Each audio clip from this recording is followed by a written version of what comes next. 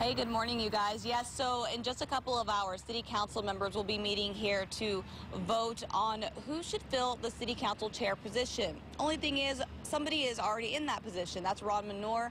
But City Council members will be voting today to decide if City Councilman Ernie Martin should instead fill that spot.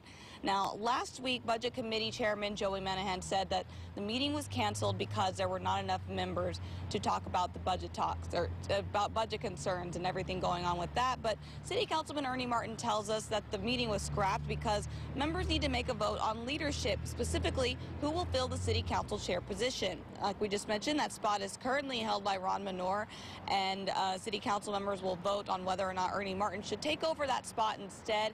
Now, this is a position that Ernie Martin has already held before.